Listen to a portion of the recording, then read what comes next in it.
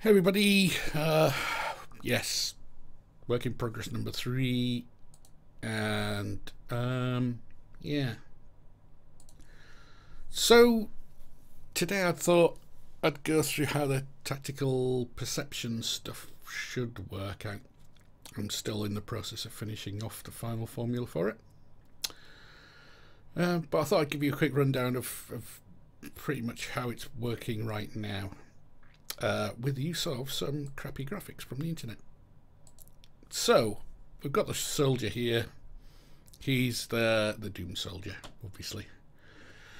So currently in the Unreal Engine, how it works is that you've got a perception radius around the character. This is for vision, by the way, not for anything else. Everything else has its own type of perception, but we're talking about specifically vision here. So the green circle represents the overall kind of maximum extent of perception for sight, and the Unreal Engine extends that a little bit by having a thing called the peripheral vision angle. So I've got that in sort of reddy pinky kind of colour here. So basically the soldier can see anything up to that radius that's in front of him, or within his sort of peripheral vision. Now the problem with that is that it's quite binary, right? A guy anywhere in the sort of radius will get spotted, and that's what a lot of you kind of, I think, probably don't like, is that it's just automatically on kind of thing, and obviously if the radius is large, then the AI is not very human-like. So to fix this, what we're doing is we're changing the perception system so that it's got a few more physical characteristics inside its vision checks, essentially. So I'm changing it to be more of like a probabilistic model rather than a fully sort of Boolean on or off kind of thing. So it's more about what is the probability of spotting this guy under these given situations. So the first part of it is that we add a bunch of curves. Now, if you think of this enemy soldier as a sort of potential target, then the question is, what is important about spotting him?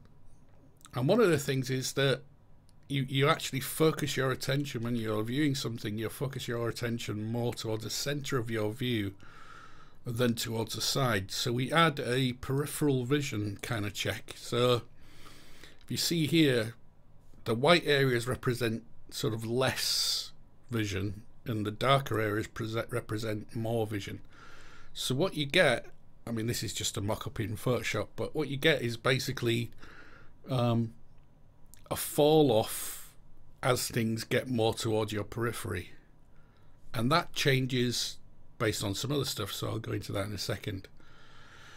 So there's that one, there's the sort of peripheral curve, and I'll show you how that will work in the engine in a second, but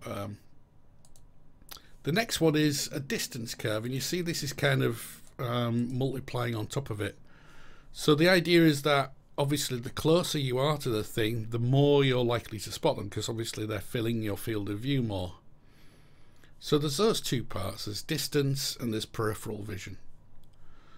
And then the next part is an interesting one. So let's just add another enemy. Okay, so he's actually a dead body now, but imagine he wasn't. So the next part is the stance that the guy's in. So if a guy's laying down, he's less likely to be spotted, especially based on distance, than a guy who's standing up. Obviously, if the guy fires at you, then all bets are off, and that's actually going to be a different type of sense. But again, it's a matter of we're checking to see if the things are fully stood up. So crouching, going prone will obviously change the potential for being spotted. Another one is movement. So it's kind of hard to show you on this, but a guy who's prone moving around might be less visible than the guy who's standing up moving around. And again, a lot of these are down to sort of how you perceive things. And then one of the sort of more important factors for us is stuff like this, right? So a cover value. So there's things like camouflage and cover and those kind of things. So what we get is going away from a simple binary decision, or a simple sort of Boolean on or off, I can see him, I can't see him thing, to a more probabilistic model. And that's kind of where I'm coming from with this. And the reason why that's important is because then we can do some interesting calculations on all of these inputs. So these inputs are kind of separate values that feed into some kind of mathematical function. And that's the part I'm still kind of figuring out, what is the sort of baseline mathematical function going to be. So just to sort of give you an example here, imagine we are taking the peripheral vision fall-off curve, which doesn't actually look like this right now, but imagine it was this curve. Now, if we add on top a sort of distance curve, we might figure out that maybe we have a threshold to say this is the threshold where we'll activate the spotting. So basically anything that passes this threshold will be spotted.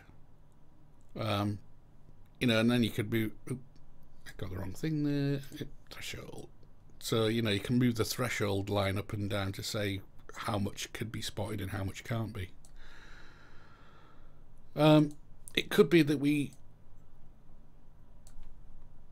really bad at Photoshop, aren't I? We could be that we sort of, you know, if we spot a character, we look for, like, maybe we sum two of these values up, and we look to see if the position of it is inside the sum of both of those two values.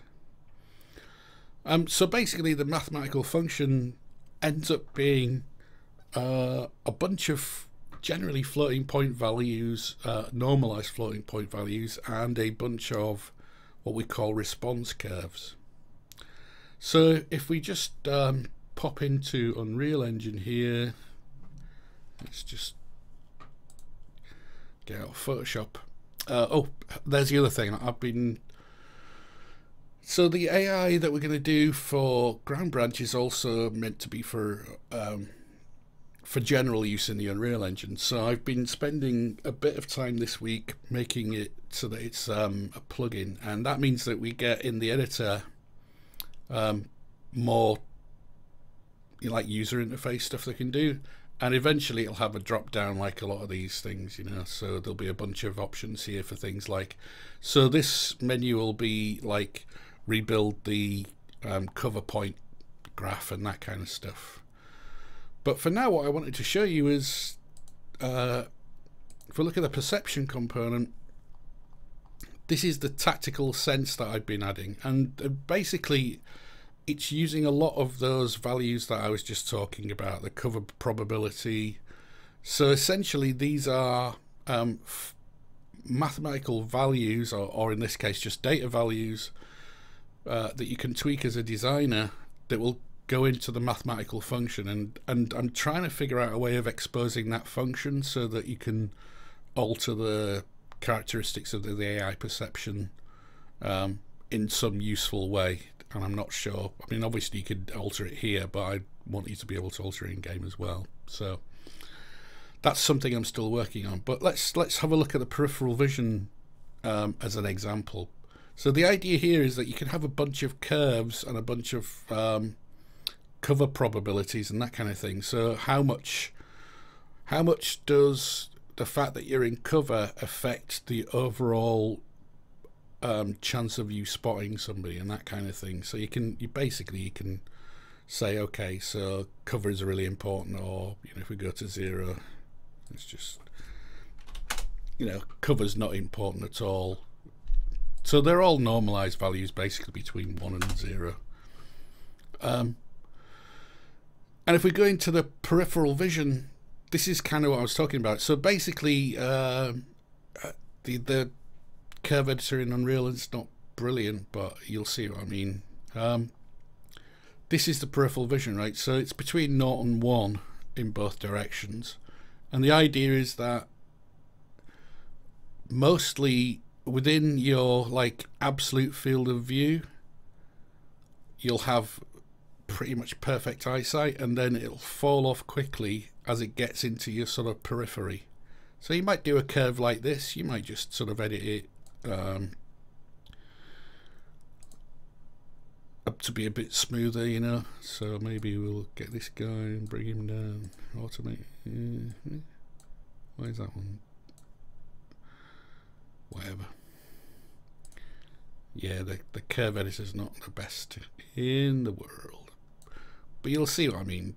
Essentially, you can kind of edit the response for the AI using these curves, and that should just give you a bit more of a human-like feel to the responses to things like spotting and that kind of stuff. So that's what I've been working on for the last sort of week or so.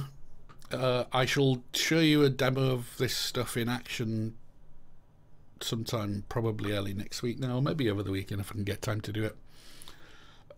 It's probably something that's quite subtle, so you won't necessarily see it in play, but you'll just feel it as a sort of, you'll feel it as more, how shall I put it?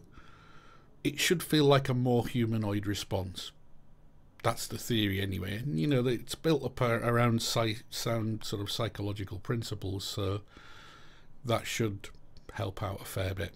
So that's the perception system. I say once I've done the demo for that, I'm going to be moving on to cover point generation, because it's something I've been looking at the engine for, and we need that to be able to sort of move the soldiers around in a reasonable way. You know, make them find cover and get good firing positions and that kind of stuff.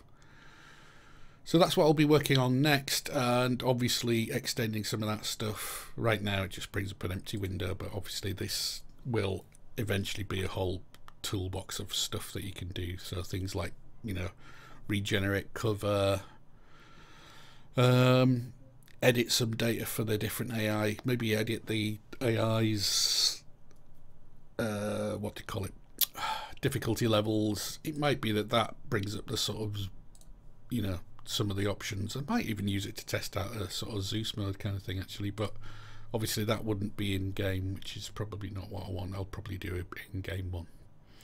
Anyway, so there you go, some more progress on the AI. I shall update you next week hopefully, and thanks for watching.